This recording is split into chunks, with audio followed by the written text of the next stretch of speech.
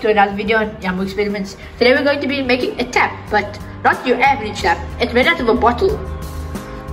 When you open the cap, Let's just get in the video. Okay, then once you...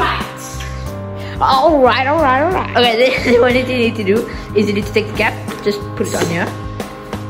Put the cap on, okay? Then you need to take your skewer or anything that pokes a hole in plastic, and you need to poke holes. We'll cut back again.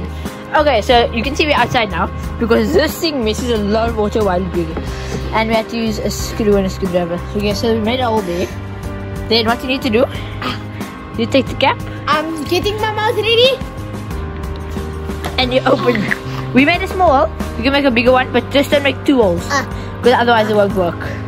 And then once you're done, you can slowly put on the cap, and it will slowly go down.